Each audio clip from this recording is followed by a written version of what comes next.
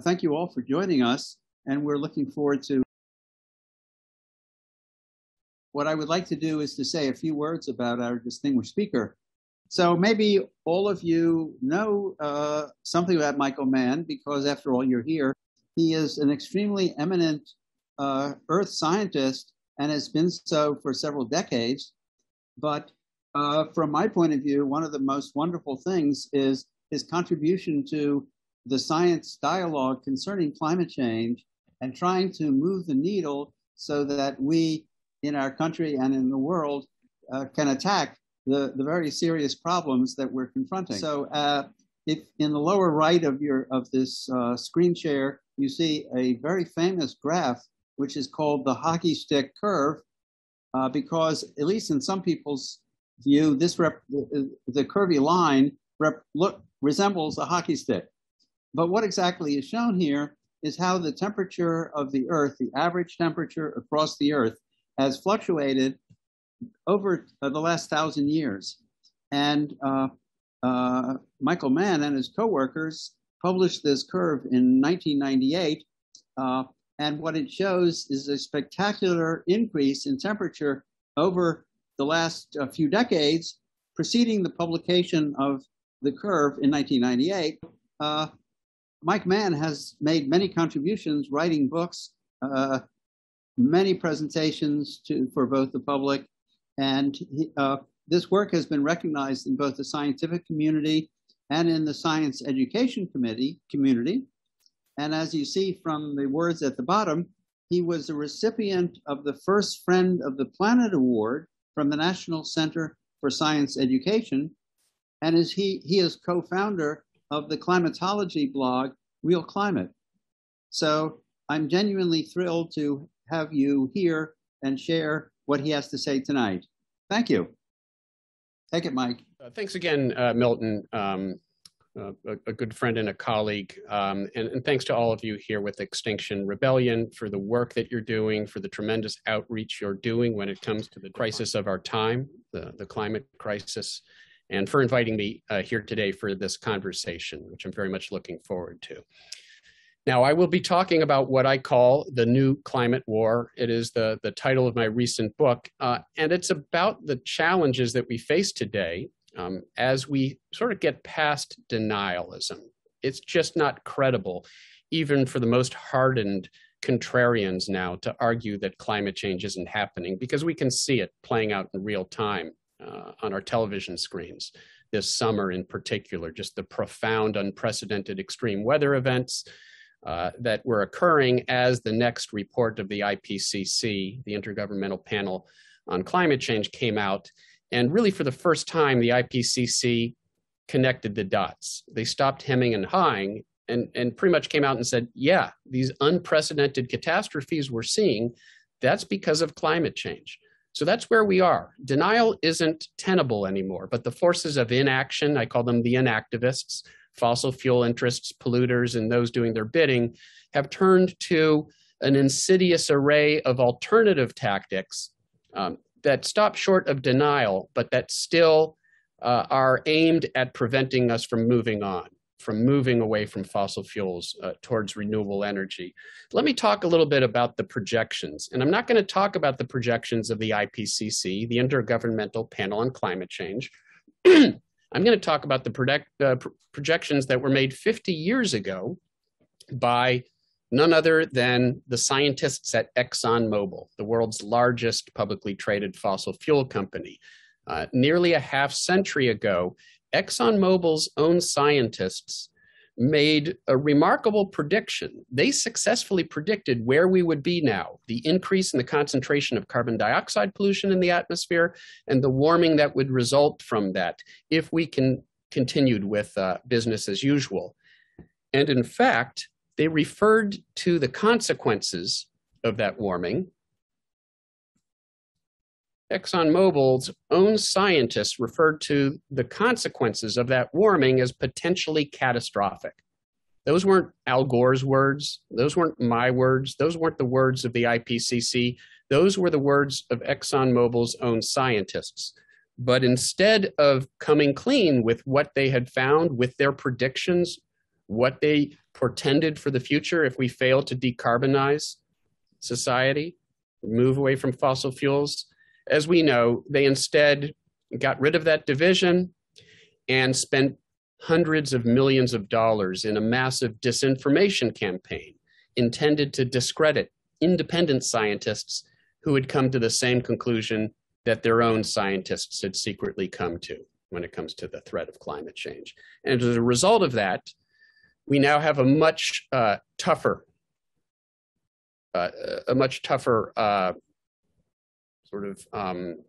task at hand. If we had acted decades ago, we could have gently reduced our carbon emissions, gently moved away from fossil fuels towards renewable energy. But because of decades of inaction, bought to a large extent from the disinformation campaign of the fossil fuel interest and those promoting their agenda, we now have a much tougher task at hand. We have to bring those carbon emissions down far more dramatically. You've all heard the numbers, but I'll repeat them. We've got to bring our carbon emissions halfway down that mountain, reduced by 50% within the next decade, and down to zero in a matter of a few decades if we are to have any hope of stabilizing warming below, we sometimes say, a dangerous 1.5 degrees Celsius. Well, look, dangerous climate change has actually arrived. We've been seeing that on our television screens this summer. So at this point, we've already encountered dangerous climate change. The question is, how bad are we willing to let it get? And if we let it exceed 1.5 degrees Celsius, nearly 3 degrees Fahrenheit, then we start to see some of the worst and potentially irreversible impacts of climate change. And again, you don't have to use your imagination anymore to see those impacts. Every summer now, yet again, record heat here in the United States, in Europe, in Asia, around the world. Heat waves, unprecedented heat waves. The hottest temperature ever reliably recorded on the planet, I would have said was last year. That's what I was saying before. But it's actually this year, because last year it was 129.9 degrees Fahrenheit in Death Valley. This year, they set a new record, 130.0. Hottest temperature ever reliably recorded on this planet, You may have read just a week or so ago, the hottest temperature ever recorded in Europe. So we're seeing history be made, and this isn't good history. This onslaught of record heat waves that are part of this trend, five-fold increase in the frequency and intensity of heat waves in recent decades as the planet warms up. Unprecedented wildfires. You take heat, you combine it with drought, as the mid-latitude regions, Western US, the Mediterranean, Southern Europe, the summers get drier, hotter. You put that heat and drought together, you get record wildfires like we've seen in California. As the second largest wildfire in California history, by the way, is still burning. But this was an article that I read a few months ago, Washington Post, as we were going into the fire season, California facing drought crisis as water shortages mount and fire danger escalates. And we now know that several months later, we have realized the worst fears that we had going into this season. But what was remarkable to me was that, and I've done a screen capture, this is exactly as it appeared on my computer. This was brought to you by ExxonMobil, literally. That is the ad banner that appeared with this article. And of course, we know that this was brought to us courtesy of ExxonMobil and other fossil fuel companies. The heat dome, 1 in 1,000 years, 1 in 40,000 years by some estimate. What we're doing is we're taking events that we would have called 1,000-year events that shouldn't happen more often than once in 1,000 years or once in 10,000 years, and they're becoming annual events. That is how dramatic the change in statistics of these extreme events is as we warm up the planet. Now, I've been talking about the United States, Europe. I spent a sabbatical 1.5 years ago down under in Australia as they lived through what they now call the Black Summer. It was this summer of unprecedented heat and drought and bushfires that spread out across the continent. And I experienced that. I was there. I didn't plan to be there at that time, but it just so happens I arrived for my sabbatical as that was all playing out. And in my apartment in Sydney, I had to keep my windows closed, or it would be difficult to breathe from all the wildfire smoke that we were experiencing. And it was a tragedy in every imaginable way. Ancient forests destroyed, lives and livelihoods lost. You've probably seen some of the images that came out of the Black Summer. Some of them are seared into our consciousness. This image of this kangaroo, it still haunts me.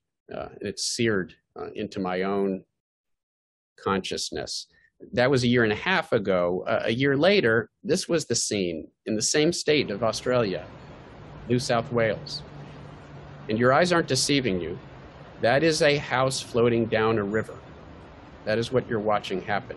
Unprecedented floods. So we go from unprecedented heat, drought, and wildfires one year to unprecedented flooding the next year. And no, that's not inconsistent. You know, the critics would say, you climate scientists, you have to get your story straight. Is it heat and drought, or is it flooding? It's both. The science tells us that we see greater extremes on both sides of the spectrum as we warm up the planet. Some of our own work has fleshed out the details of that. And so sometimes these things combine in surprising ways that we wouldn't have thought about, we wouldn't have worried about until we see them happen. And this is sort of in that category of unwelcome surprises, things that our models didn't really predict, that we didn't really game out. But when we see them happen, we can put two and two together and say, so when you have these dramatic wildfires and you destabilize the topsoil, you kill off the vegetation, you destabilize the topsoil, and then the winter storms eventually come, and they have more rain in them because the atmosphere is warmer and can hold more moisture. So those winter storms bring larger flooding events. They combine with the denuded soils and the topsoils that have lost their vegetation, and you get these catastrophic mudslides like we see in California, like we've seen in places like Flagstaff just earlier this summer, like we've seen in Europe if you've been watching your headlines this summer. So, you know, as I said before, you don't have to use your imagination anymore. It's not about polar bears up in the Arctic anymore. It's about us, our lives, and how they are being increasingly turned upside down by these catastrophic climate change consequences. This is the face of climate change. We've come face to face with it. This was an article that ran in The Guardian what was it, a month ago or so. I'm quoted there, but the headline is what I want you. This is the front page of The Guardian. Nowhere is safe, warning on escalating climate crisis, the latest IPCC report, which comes as close as you will ever see to scientists climbing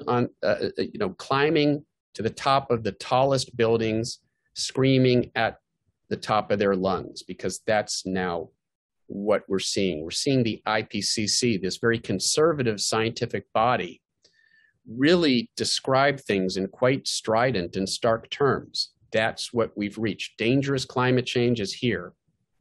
It's a matter at this point of how bad we're willing to let it get. And hey, it's even hurting the fossil fuel industry. Power companies, fossil fuel power companies are now dealing with the devastating consequences of climate change. According to this article in the New York Times that appeared about a month ago, there's a certain amount of irony in that. It's come back to bite them now. Their own practices, their own delay, their own denial. And as I said, this latest IPCC report really connected the dots at a time when we were watching these catastrophic extreme weather events here in the United States, in the Western US, in Europe, in Japan, in China, it all sort of came together, if you'll forgive the expression, in a perfect storm that I think has crystallized the crisis that we face. As I said, there are 0 years left to avoid dangerous climate change. I was asked, how much time is left? 0, because it's here. At this point, it's a matter of limiting the damage. We've already encountered damage, and a certain amount is baked in, a certain amount is unavoidable. We can prevent truly catastrophic global scale consequences if we still act. But that window, as we'll see, as we've already seen, is getting very short. We've already seen what 1 degree does. Imagine what 4 or 5 degrees Celsius, 7 to 9 degrees Fahrenheit warming of the planet will do. If we fail to act on this crisis, then, one possible future is a dystopian, post-apocalyptic, Hollywood-style disaster film. That's one possible future, but it doesn't have to be our future. There's still time, as I'll point out, to avoid that. So, as I said,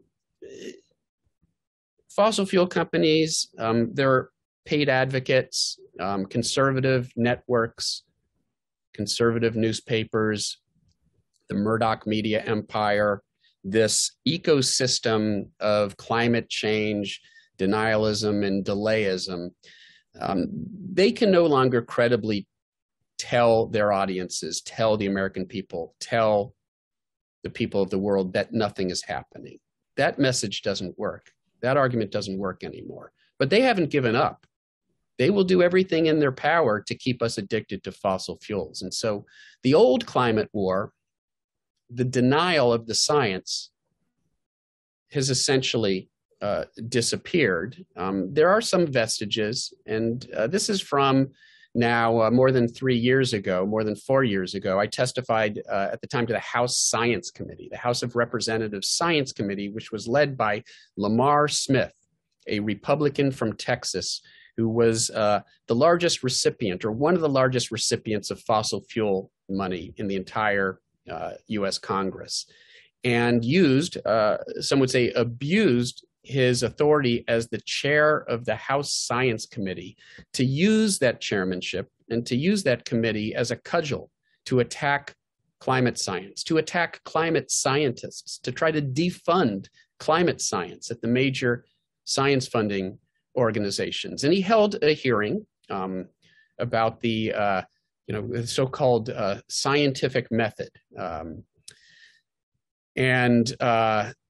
which does not mean what he thinks it means. And there was more than one Princess Bride reference that I made during the course of my testimony on that day. But I want to play for you one particular segment. I'm speaking to Lamar Smith about the role that he has played and the way that he had used his chairmanship to try to attack the science of climate change. According to an article that came out a few days ago in the journal Science, Chairman Smith was on record at the Heartland Institute. This is a climate change denying Koch brothers funded outlet that has a climate change denier conference every year. And Chairman Smith spoke at that conference. Dr. Mann, don't mischaracterize that. Well, let me finish my. No, they do not say that they are deniers, and you should not say that they are either. Well, we can have that discussion. I'd be happy to. Let me finish my be statement. accurate in your description. I stand by my statement, but can I finish my point? I'd like to reclaim my time. Yes. So he indicated at this conference that he, according to Science, and I'm quoting from them, he sees his role on this committee as a tool to advance his political agenda rather than a forum to examine important issues facing the U.S. research community. As a scientist, I find that deeply disturbing. Dr. Mann, who said that? This is according to Science Magazine, one of the most respected outlets when it comes to And who science. are they quoting? This is the author, Jeffrey Mervis, who wrote that article. I'd be happy to send to committee the article. That is not known as an objective writer or magazine. Well, it's Science Magazine. Yeah, So there you are in the up is down, black is white world of climate change denialism. Science Magazine, arguably our most prestigious science publication in the United States, is a biased source. And of course, we know that that is part of this larger assault on reason and truth and logic that we've seen really come to a boil in recent years.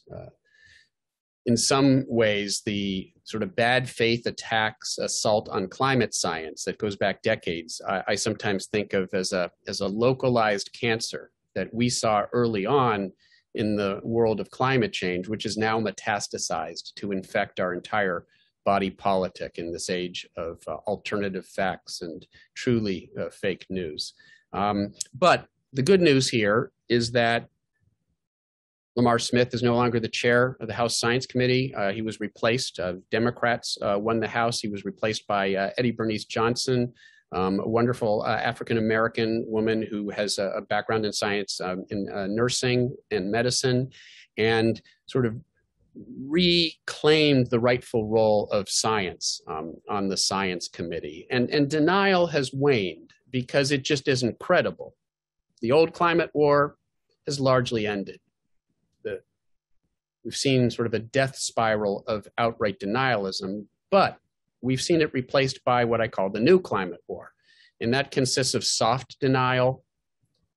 Oh, climate change is happening, but it's not that bad. Look at sea level. And if you look at that red circle, this is Bjorn Lomborg, who calls himself the skeptical environmentalist. He's supported by fossil fuel interests, where he wears his Greenpeace t-shirt to convince you that he really cares about the environment, and then writes op-eds in the Wall Street Journal and various other conservative publications around the world, where he downplays the impacts of climate change, where he claims to accept the science, but then he points to that little red circle where he's saying, look, see sea level rise. He actually had focused on the segment that's in the red circle, and he showed that and said, look, sea level hasn't risen over that little tiny segment. And I'm showing you the full picture of what he was taking out of context. And that's the modus operandi, cherry picking, taking results out of context, bad faith misrepresentations of the science that are intended to downplay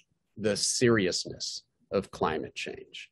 And we see many people in that space. Bjorn Lomborg might be the most prominent of them. Most recently, Stephen Koonin, who Milton, of course, will recognize. Milton and I both have physics backgrounds. Steve Koonin is a physicist who claims to have been an Obama physicist because at one point they brought him in as a sounding board. They were looking for somebody who had contrarian views about climate change, so they could respond to those sorts of criticisms. So they did invite him in at one point, and he's called himself an Obama scientist as he attacks the science of climate change, downplays the seriousness of climate impacts. And of course, he's been featured in the Wall Street Journal multiple times. George Will recently wrote a column in the Washington Post extolling Steve Koonin's latest tirades against the seriousness of climate change. There's Climate Feedback, which is a panel of leading climate scientists who evaluate various articles that appear in the press for their reliability. And in this case, this was a Wall Street Journal article promoting Steve Koonin's book. It got just about as negative a score as you can get in terms of scientific accuracy, very low on scientific accuracy, extremely biased. It's a panel of objective scientists. So this Obama scientist that you've been hearing about, who supposedly doesn't think climate change is a problem, it turns out he's not really an Obama scientist, although he likes to fashion himself as one.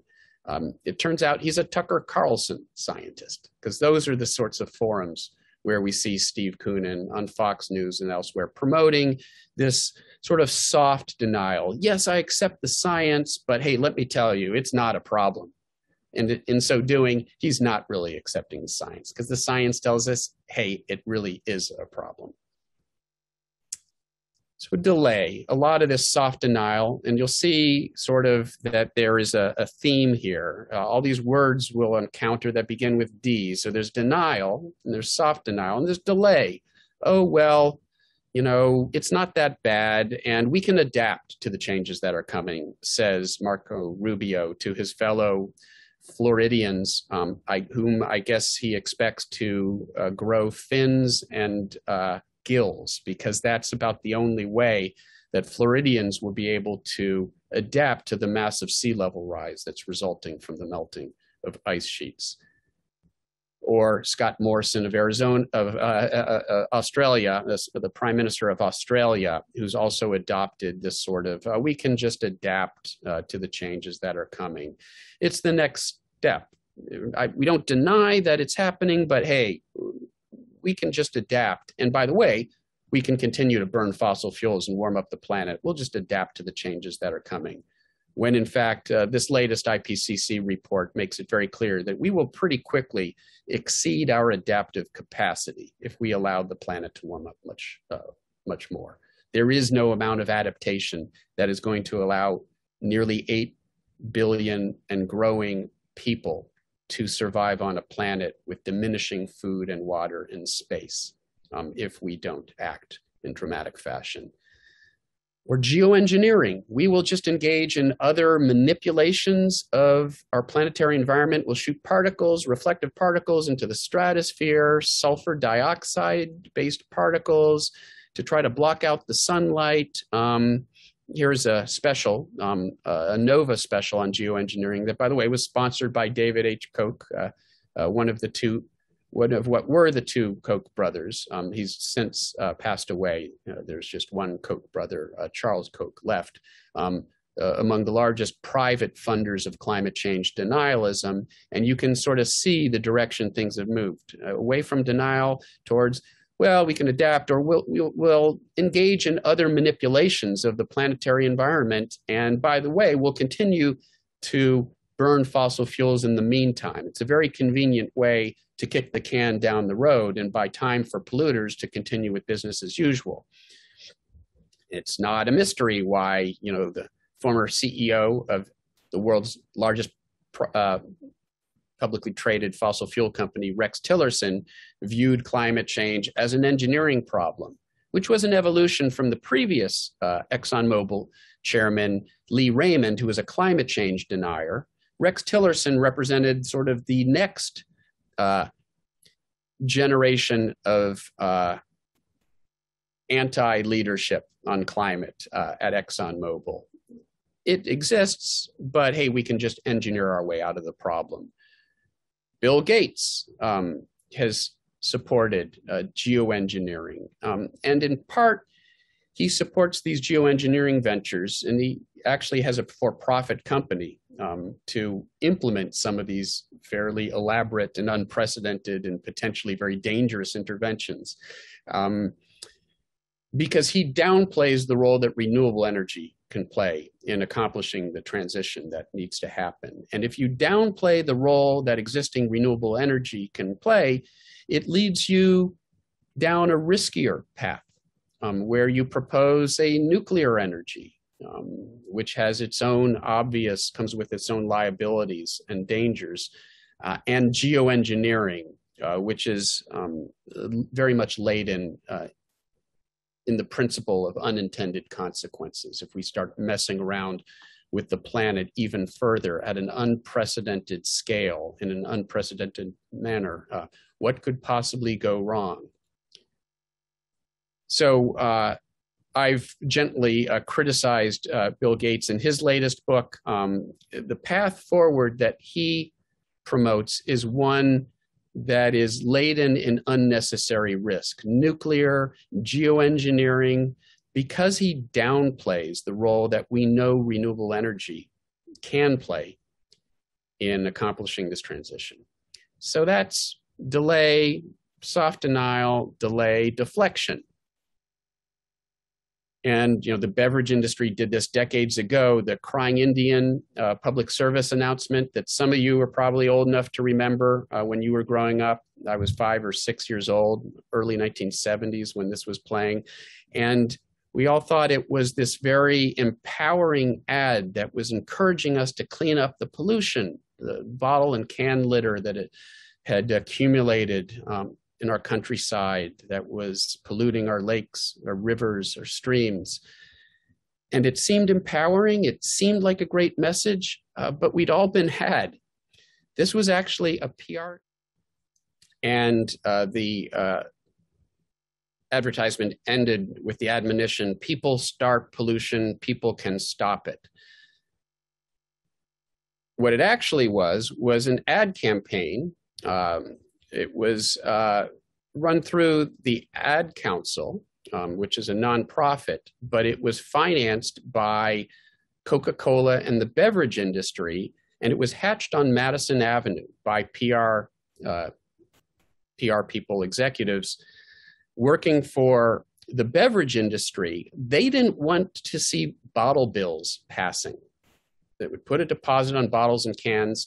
It would clean up the problem. It was a systemic solution to this problem, but it would hurt their profits. It would hurt their bottom line. And so instead, they engaged in a massive campaign to convince the American people that we didn't need bottle bills. And meanwhile, they would attack bottle bills. They show advertisements that had bottles and cans in your garage with cockroaches. This is what's going to happen, sort of scare tactics, attacking bottle bills. And at the same time, this ad campaign convincing you that we don't need bottle bills. We just need to be better stewards of the environment. We just need to pick up the bottles and cans.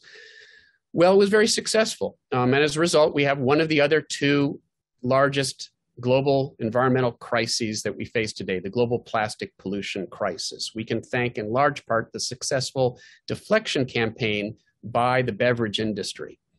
And the fossil fuel industry has run with that playbook. They have even gotten mainstream outlets like the New York Times to really focus in much of their climate coverage on individual behavior, all the things that we can do as individuals to change our diet, to change our lifestyles, how we travel, how many kids we have, to make it all about things that we can do that takes the focus off of the need for systemic solutions. Carbon pricing, subsidies for renewables, blocking new fossil fuel infrastructure, all things that need to happen that you and I can't make happen. Only our policymakers can make those things happen. So it isn't a mystery why British Petroleum, BP, gave us the very first individual carbon footprint calculator back in the early 2000s, because British Petroleum and other fossil fuel companies wanted us so focused on our own individual carbon footprint that we failed to take notice of theirs. And 70% of the carbon pollution comes from just 100 polluters, 100 companies. That's an inconvenient fact for them. They want to make it about us. And others like Elizabeth Warren during the presidential campaign, I thought did a really good job in exposing sort of the intellectual bankruptcy of this idea that is just about our hamburgers and our straws rather than the need for systemic change policies. So we've got delay, we've got deflection, we've got division. Hey, how about getting us fighting with each other about our individual lifestyle? Getting you and me finger pointing who has the greater carbon purity. Let he who is without carbon sin cast the first stone.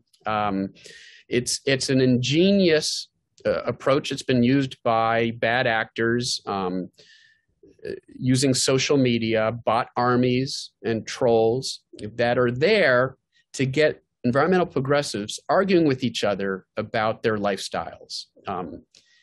Dividing us, so deflecting attention away from systemic solutions, making it about individual behavior, and at the same time, dividing the community of climate advocates so that we don't speak with a unified voice, demanding action, demanding systemic change.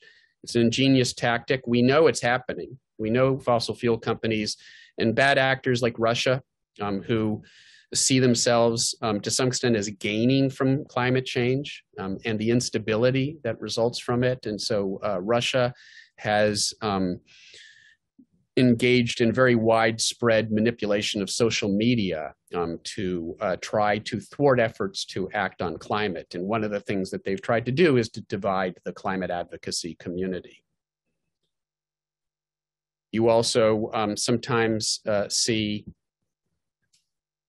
Michael Moore, progressive icon, filmmaker, almost inconceivable that he would make a movie that was seen as an assault on renewable energy, basically the main climate solution that we have at our disposal. And it divided the community. It got climate advocates fighting with each other. Here is no, less credentialed or progressive than Michael Moore pointing out how renewable energy is going to destroy the planet. It's no solution. And I don't know why he chose to write this, to produce this very misleading film. And it's extremely misleading. And I and other experts have gone through all of the ways that he distorts the numbers and the science to make it sound like renewable energy is worse than fossil fuel energy. This is Michael Moore. Why would Michael Moore do this? I don't know why he did it. What I do know is who was promoting it. Who promoted that film? No environmental groups, no climate advocates that I know of. The Competitive Enterprise Institute sure loved it. They're a Koch brothers funded climate change denying organization. The Heartland Institute, another Koch brothers funded front group that has engaged in assaults on climate science and renewable energy for years. And Breitbart News loved this. Michael Moore, takes apart the left's green energy scams. What wonderful headlines if you're an inactivist who doesn't want to see climate action. You've got Michael Moore now throwing this bomb into the center of the climate movement, of the environmental movement. And the Murdoch media empire, which has been by far the most widespread promoter of climate change denialism on the planet, just loved this, loved the narrative of eco-leftists are turning on Michael Moore. Related to this, painting some of our opinion leaders and some of our most influential climate advocates like John Kerry, who's the special envoy on climate for the United States, painting them as hypocrites because, hey, they still use air travel. Again, it's brilliant, right? It deflects attention away from the real solutions, which are policy, which John Kerry is working towards, trying to restore diplomacy, international diplomacy, getting other countries now to join us in the effort to put forward bold reductions pledges. That's a real solution. But hey, let's make it about John Kerry's own personal lifestyle, and the fact that he flies on planes will deflect attention away from the systemic, the discussion, the conversation about systemic solutions. We will divide, again, the community, and we discredit a key advocate.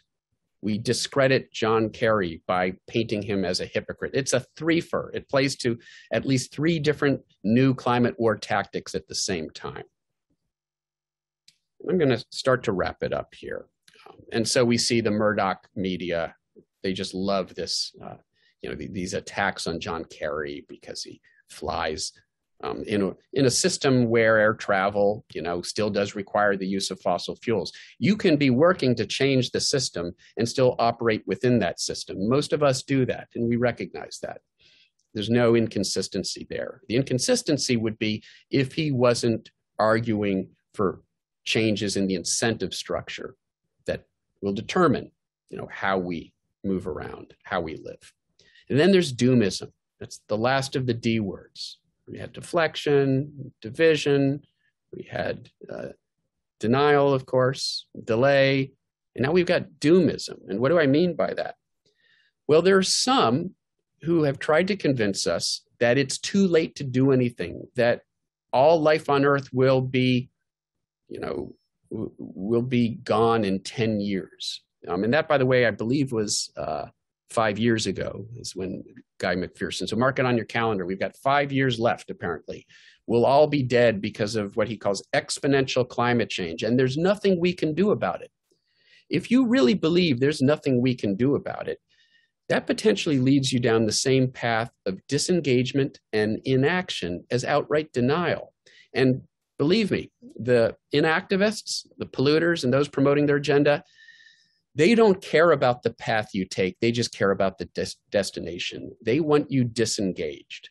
And whether it's because you think it's too late to do anything about it, or you don't think the problem exists, doesn't really matter to them.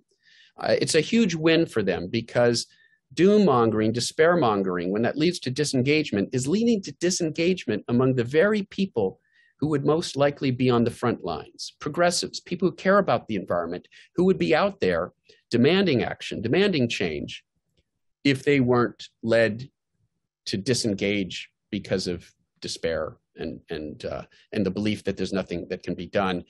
The best you can do is move up to the Arctic and live off the grid. And there's a movement that basically says that's what you need to do, and adapt to that, because it's too late to do anything about it.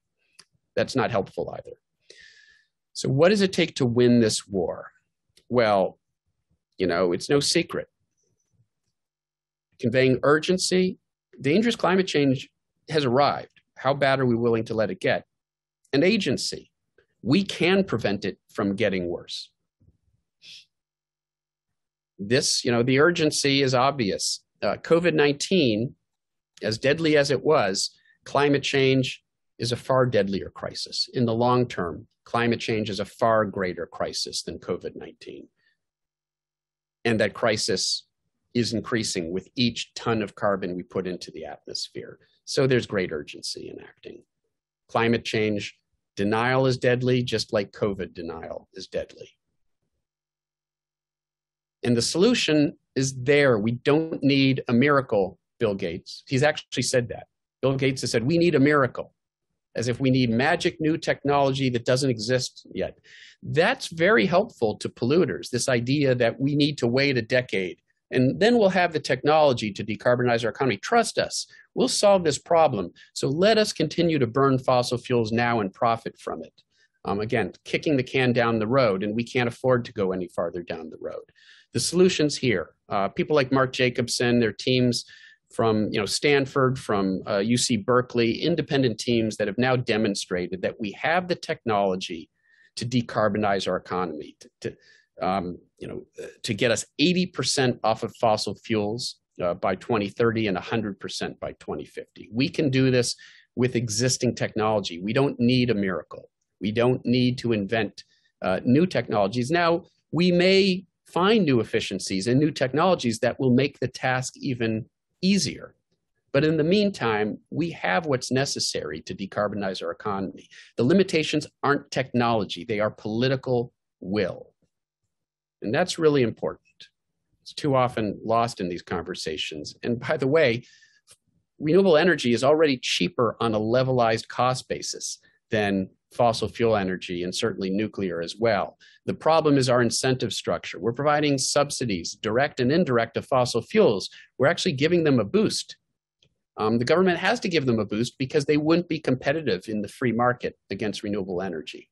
So our incentives are precisely the opposite of what they need to be. And that's why we need systemic change. And that's why we need policies that will accelerate this transition that's already underway. So that's the good news. The transition is underway. We are moving away from fossil fuels because something better has come along. Renewable energy. The wind and solar boom is here, said the New York Times earlier this year, and it's absolutely true. And we've really seen a turning point over the past few years. We've seen carbon emissions now plateau because of the slow but steady decarbonization of our economy. They're no longer increasing.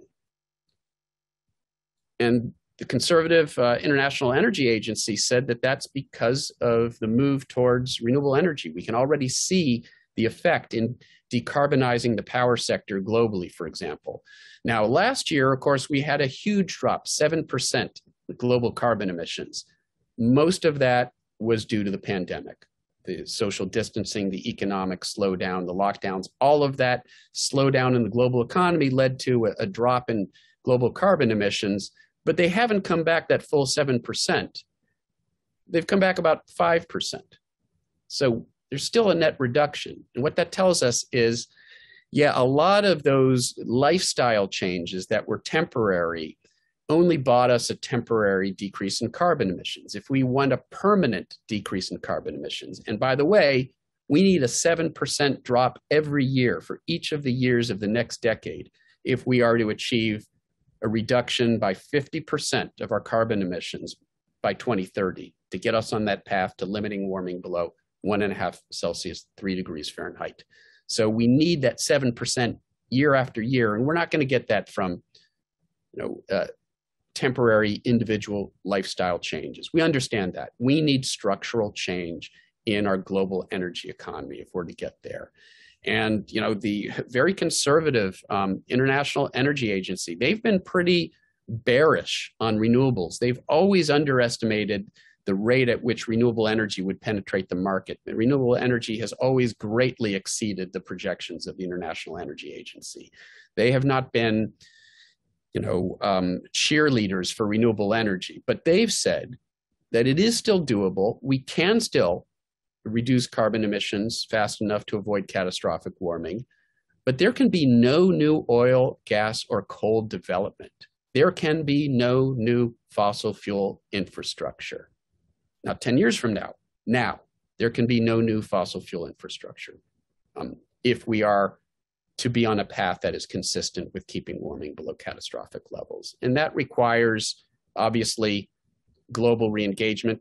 Again, a little bit of good news. The United States no longer has a president who denies climate change, dismisses it as a hoax perpetrated by the Chinese, but is once again leading on the world stage. The United States has reasserted leadership. We've made a bold pledge to bring our carbon emissions down by a factor of 50% by 2030. Remember, that's what we need to do globally to avert catastrophic warming of the planet.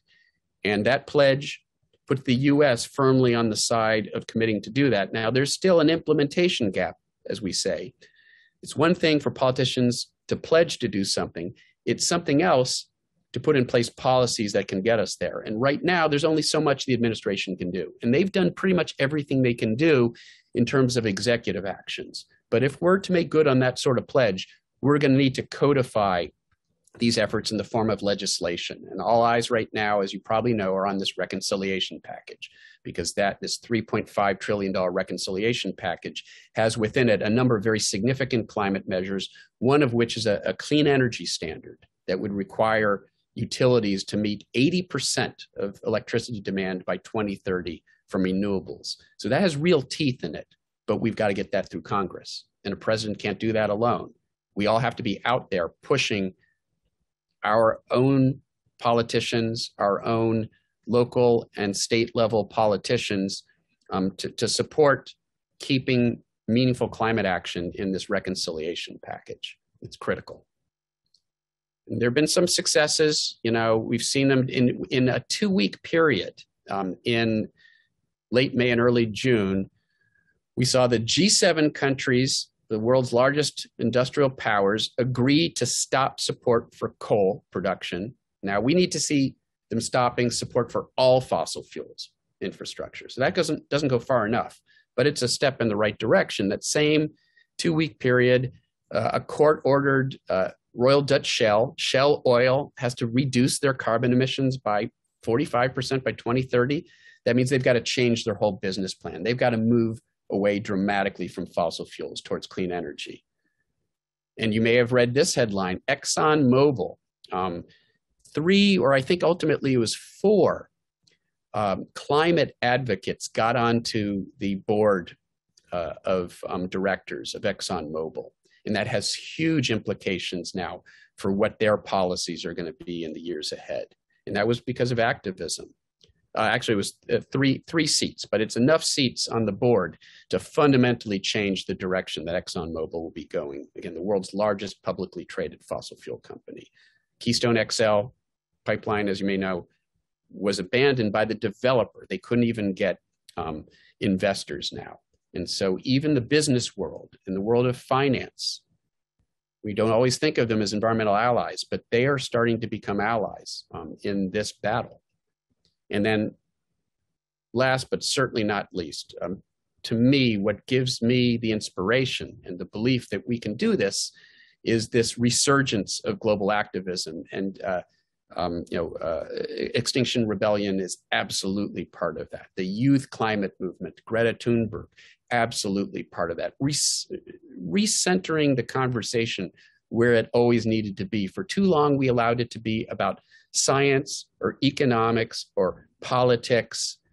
But this is really about ethics. It's about our ethical obligation not to destroy this planet for future generations, our ethical obligation to make sure that those who had the least role in creating the problem, the global south, the developing world, and they'll see the worst impacts of climate change, both because in large part they're in tropical regions that are seeing some of the worst impacts on agriculture, extreme weather, hurricanes, but also because they have the least resilience, the least wealth to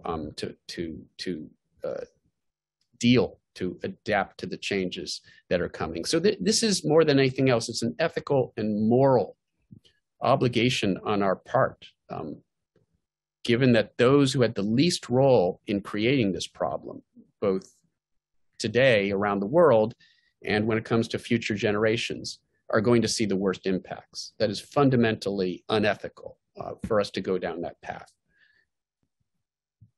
Okay, and this is my daughter, the polar bear.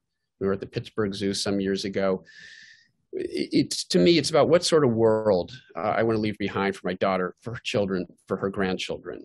And, you know, is it a world with no Great Barrier Reef, no coral reefs? The coral reefs of the world are gone. The polar bears no longer thrive in the Arctic. And those are just symbolic, right, of a fundamentally degraded planet that we will leave them if we continue down this road. As I've tried to convince you, that's one possible future, but it doesn't have to be our future. There's still time to make sure that we don't end up writing the Great Barrier Reef's obituary, which was written sort of half in jest in The Guardian, but it was to make a point. This could be a headline that we would see in a matter of a decade or two if we continue down this road. We can still make sure that that's not our future, that we still leave behind a thriving planet for future generations. But the window of opportunity is shrinking. This is our time. We have to act now. It is on all of us. And I will leave you with that message. And I'm looking forward to your questions. Well, that was such a stimulating and challenging presentation, Mike. Thanks so much for doing it. Thank you. Dan Johnson asked this: are the climate models accurately predicting the changes that are coming quickly?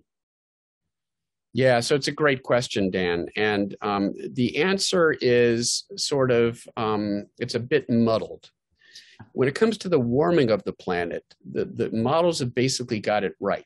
So the models have projected pretty accurately how much warming of the planet we would expect at this point, given the carbon pollution we've put into the atmosphere. That's the good news. We're not ahead of schedule.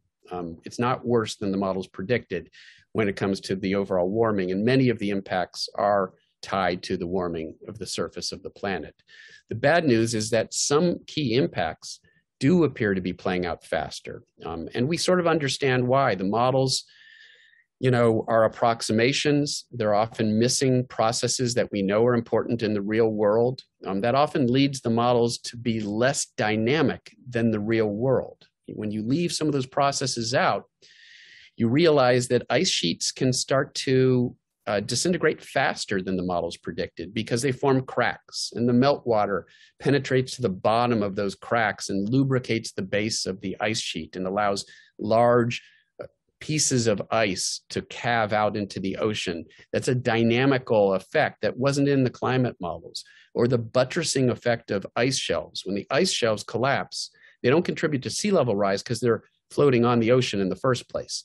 But the ice sheet inland loses the support that that ice shelf was providing, like a flying buttress of medieval architecture.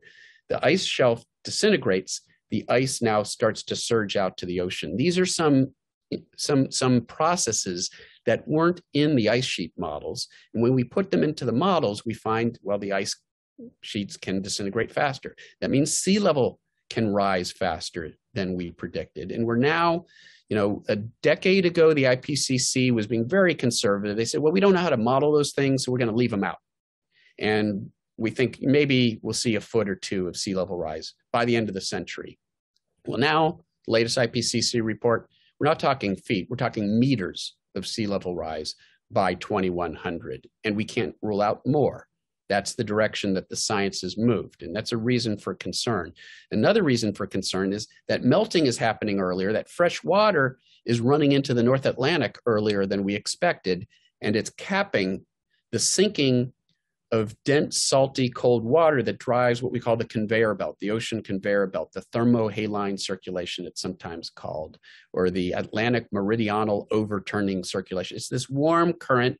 We sometimes equate it with the Gulf Stream, but it's more than the Gulf Stream. And it heads off in the North Atlantic and it warms, parts of Iceland and parts of Europe. And if it collapses, then some of those regions won't warm as fast. Iceland could actually cool. You don't get another ice age. It's not like the movie The Day After Tomorrow, which was a caricature of what I'm talking about.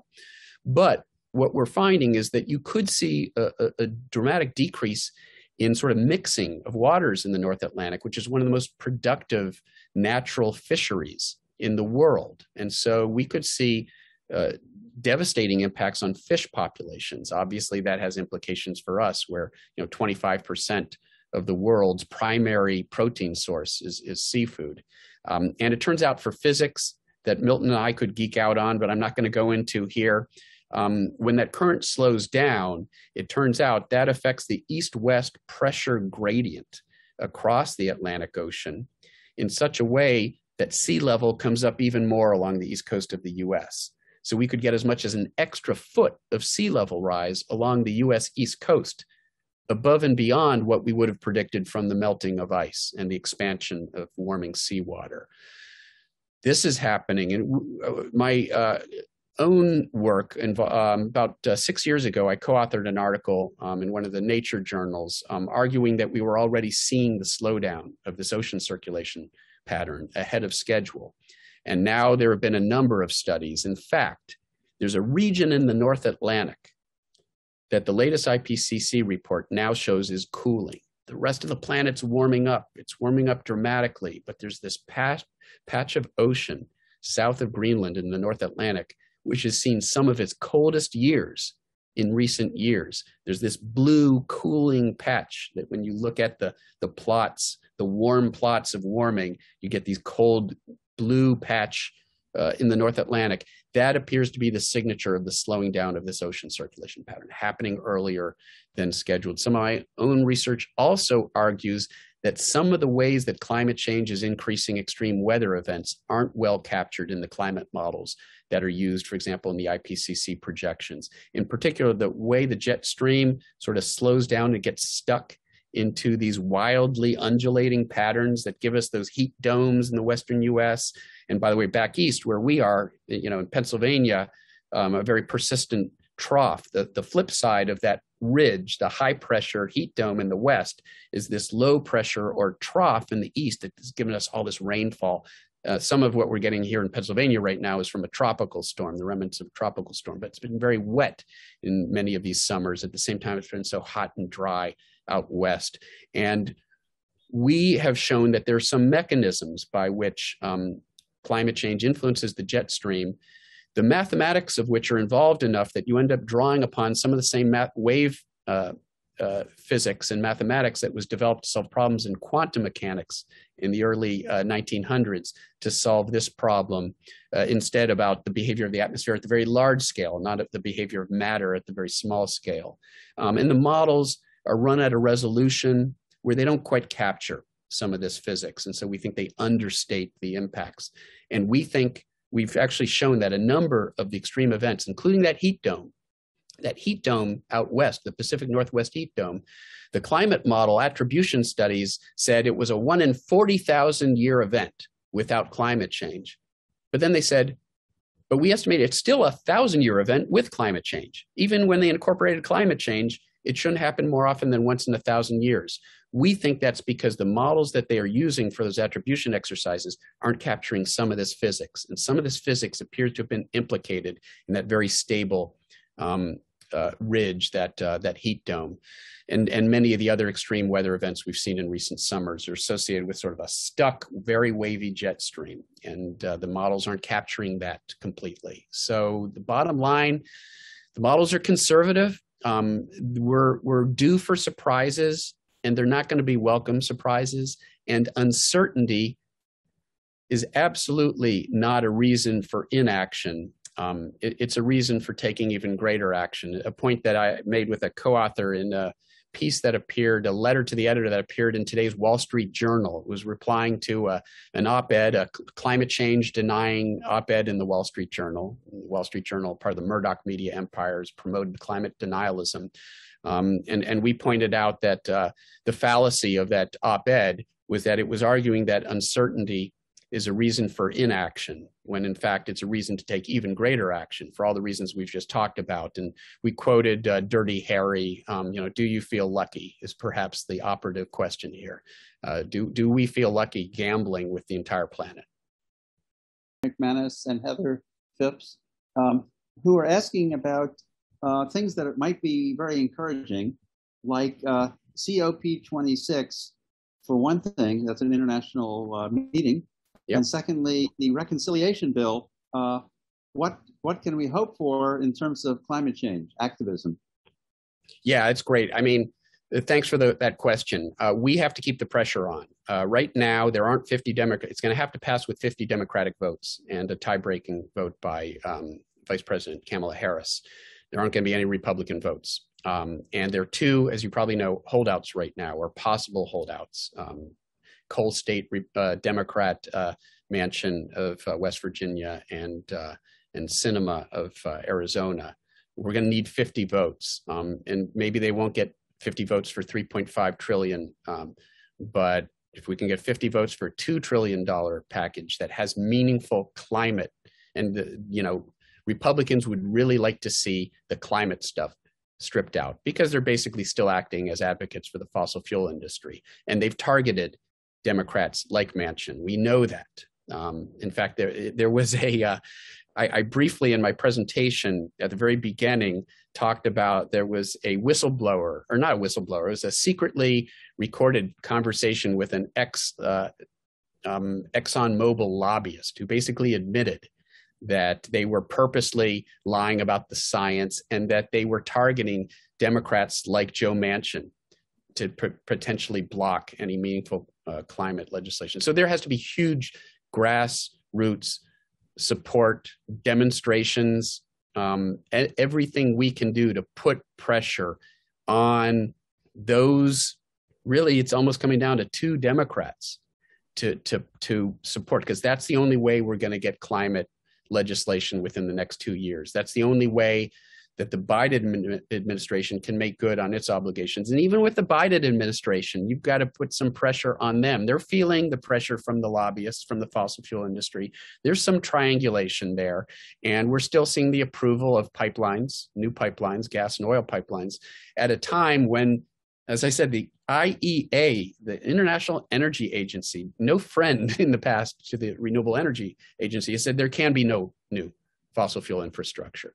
So there's that implementation gap, the gap between the commitments, the pledges that politicians are making, and the actions. And so we've still got to keep pressure on the Biden administration. Even those we might think of as our friends still need to feel the pressure, because otherwise they give way to the immense pressure from the other side. This is from Jamie Northrup. In your opinion, what is the end game of the people or organization that use the Ds that you've described, delay and so forth? Why do they do it? Down to corporations have no conscience. I'm sorry, Mitt Romney. Corporations aren't people, and that in the end, there's no ethical, there's no core of ethics or morality in a corporation. It seeks to maximize shareholder profits, and often you could say, well, but it's individuals who are in positions of leadership, and there are some who are enlightened, who recognize they have children, and they want to preserve the planet for them, but there are too many who still very narrowly see their role as to maximize corporate profits at the expense of, well, the planet, right? So in the end, that's the problem. And we have a system by which they can corrupt our politics to prevent any policies that will interfere with their agenda. And that's been the history, of course, in this country for decades. Tobacco industry, pharmaceutical industry, you name it. Any time the findings of science have found themselves on a collision course with the profit motives of powerful corporations, those corporations have done everything they can to attack the science, to undermine public faith in the science, and to block any action. And again, that's where grassroots activism comes in. It's so important. We really see in the Biden administration, much of what they have done and have been willing to do is a result of the immense pressure that was put on them by climate advocates who really sent a very clear signal to the Democratic Party and including Joe Biden that there was an expectation.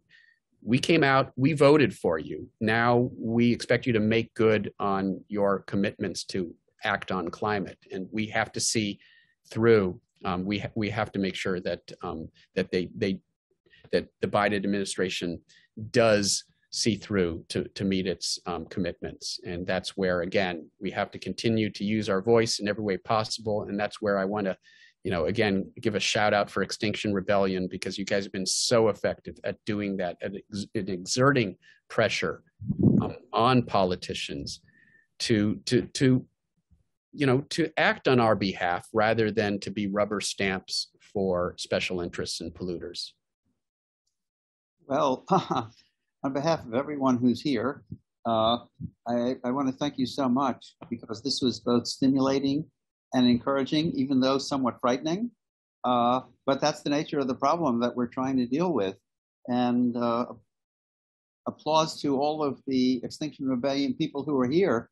Keep up the struggle. I'm Michael E. Mann at Twitter, so feel free to engage with me there as well, and we can get at some of those questions. Okay, so thank you very much. And I think I'm passing the baton to Yulia or Jennifer. Thank you. Thank you. Thanks so much, Milton.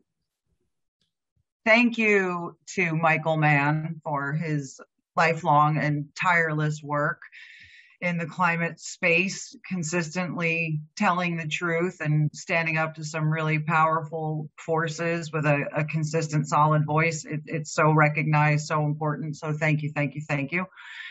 Thank you to everyone who took time out of busy days to hear some really difficult information.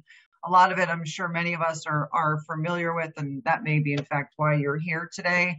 For those of us where a lot of this very detailed information and explanation, connecting a lot of it into a cohesive story, telling us what the challenges are in this climate space. If some of this was new to you, you may be sitting there a little bit disheartened. But, the point of what Extinction Rebellion is doing is to create a place of active hope.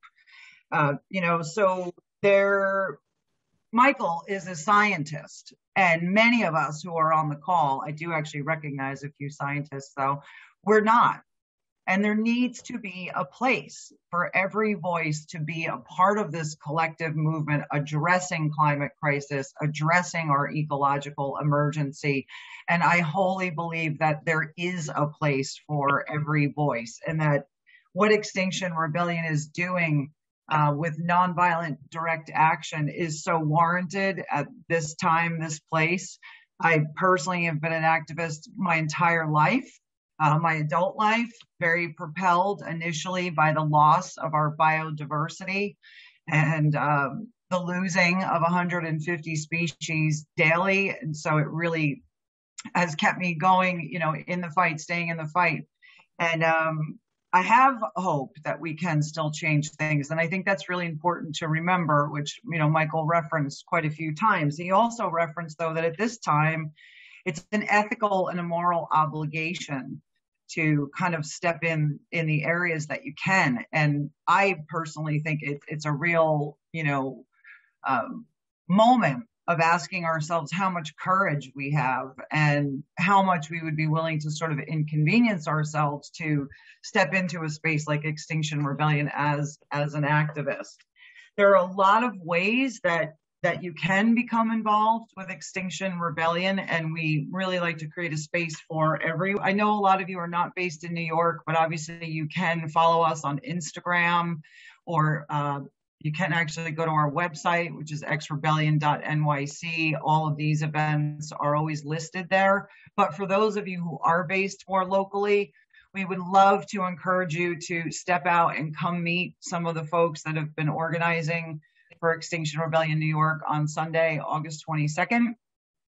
It should be a really fun event with live music, art build, because one of the things that we're really trying to do is build community and build space for people to talk about some of the complicated emotions that come along with facing down a climate crisis, and share that it is a global movement, and that thousands of people have stepped into Extinction Rebellion and embraced nonviolent direct action disruption as part of the solution to get forward. And we recognize things that have not worked, but we also recognize things that have worked. And so a lot of the design of what we've done, it is an absolute hat tip to civil rights activists, to the suffragettes. And so that, we really follow along that line, and that in this critical time, it warrants that next step. It warrants nonviolent direct action. And so here you can see on the calendar, aside from planning actions,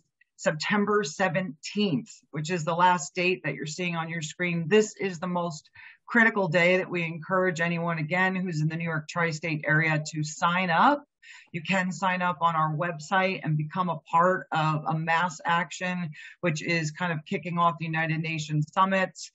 It's going to be a really colorful day, creative disruption. I think we're all recognizing what a pivotal moment this is, what an incredible moment it is to be alive, knowing that we have both the challenge and the ability and the luxury to slow down, this beast, and to really stand up to it. But it will take everyone. It will take scientists, it will take activists, it will take policy, but they all have their area, and that unified voice that Michael, references, we need to have it together and to recognize the importance of each of us in this area. Stop line 3. Thank you for joining tonight. Please, I encourage you to step in again, join on September 17th, and please spread the word about Extinction Rebellion, how folks can be involved in NVDA. Once more, thank you to Michael Mann for his brilliant and continuous work. That's it. Thank you. Thanks so much.